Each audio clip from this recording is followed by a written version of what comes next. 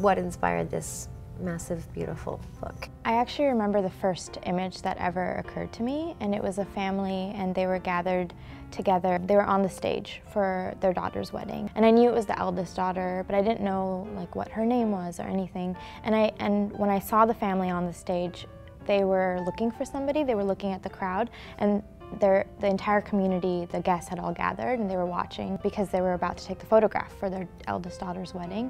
And the parents and the sisters, they were looking around and they were, in their minds, they were thinking like, is he gonna make it? Is our son gonna make it in time for the photograph?